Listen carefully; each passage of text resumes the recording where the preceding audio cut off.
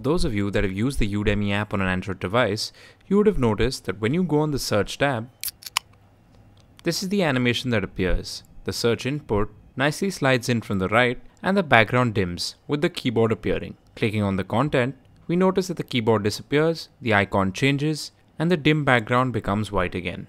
Though this animation does not exist on the iOS version of the app, I've just tried to set it up here. As you can notice, we get the same animations, and the background dimming also disappears once we click on the content. So in today's video, we'll go ahead and try and duplicate this particular animation. So I've opened up my React Native project in my favorite code editor, Visual Studio Code, and I'm running it on my iPhone simulator. Here, let's start by installing a few dependencies. The first one is going to be react-native-animatable. So we'll say npm install react-native-animatable. This will help us with the animations of our app. Next, we'll install a set of icons from React Native Vector Icons. Once we have both the dependencies installed, we're good to go. So here, let's just get rid of this boilerplate that we had. Pass in one view here with a flex of 1. Inside this, we want to have a header on the top. So let's give it a height of say 80 and a background color of a nice red. So there we have our header. Inside the header, we want to have another component which has a white background and it holds the icon and the text input.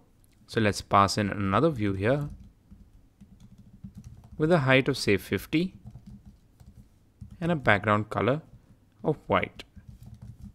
To align this to the center, we need to pass the parent a justify content of center.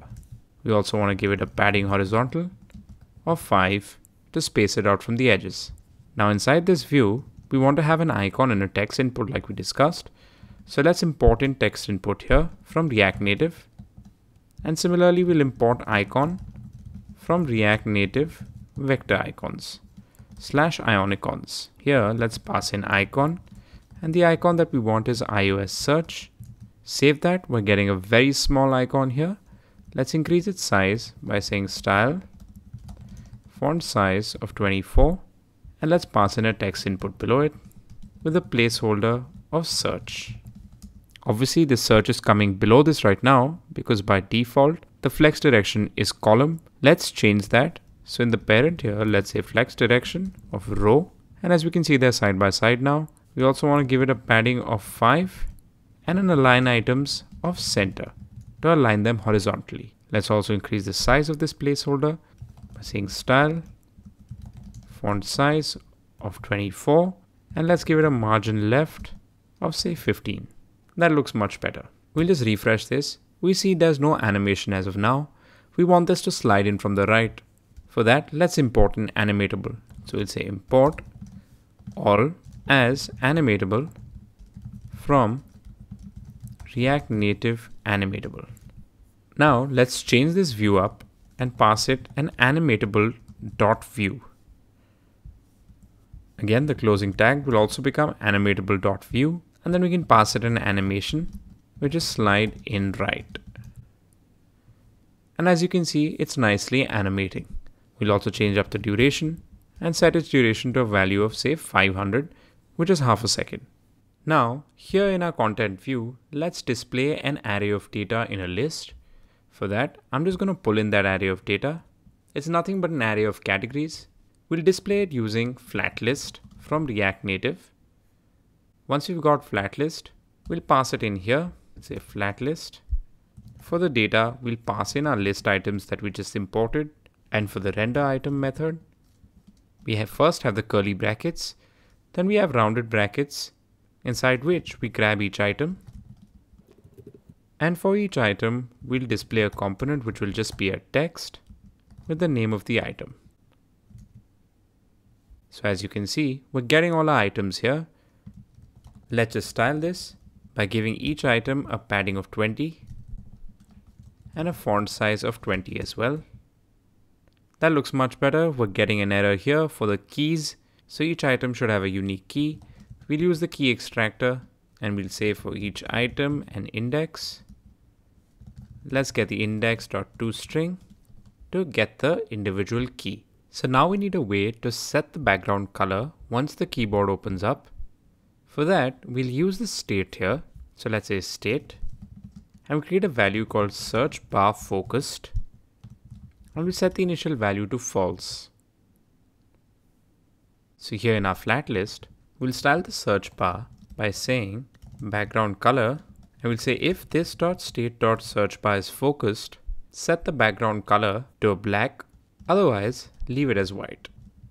So to start with, searchbar focused is false. Let's set that to true, and we can see we're getting that background color. Now we need to detect when the keyboard opens to change the background color.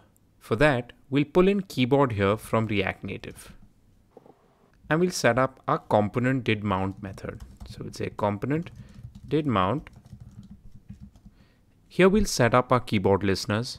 So the first listener that we'll set up will be this.keyboard did show, and we'll use the keyboard here to add listeners, and the listener we want to add is keyboard did show.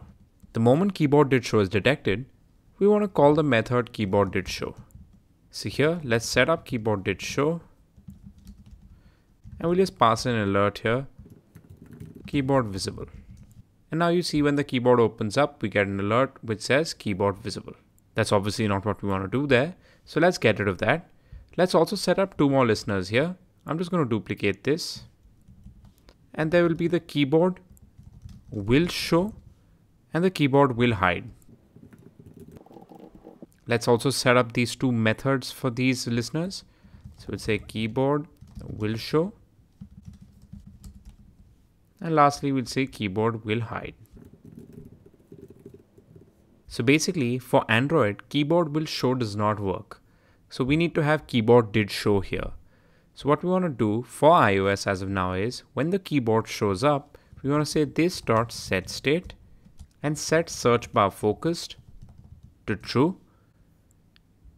So when the keyboard opens up, you see the background is dimmed, but when we close the keyboard, it does not become white again. So that we'll set here in the keyboard will hide. We'll say this.setState searchbar focused false. Now if we test this out, we see it becomes dim and it becomes white again. For Android, we need to set this up in keyboard did show. So here we'll say this.setState searchbar focused and set that to true. Obviously, if we want, we can use platform and detect if it's Android or not and then do this. That would probably be a better way. But for this demo, we'll leave it like this. So we just need to do one more thing, which is to animate the icon. Before that, let's just fix a bug here, which is the text input. Let's give it a flex of 1 so that the clickable area is bigger. Now, for the icon, let's wrap it into a view, which is an animatable.view so that we can animate it. I will set its animation based on whether the search bar is focused or not. So we'll say this.state.searchbar focused. If it's focused, then fade in the icon from the left, otherwise fade in the icon from the right.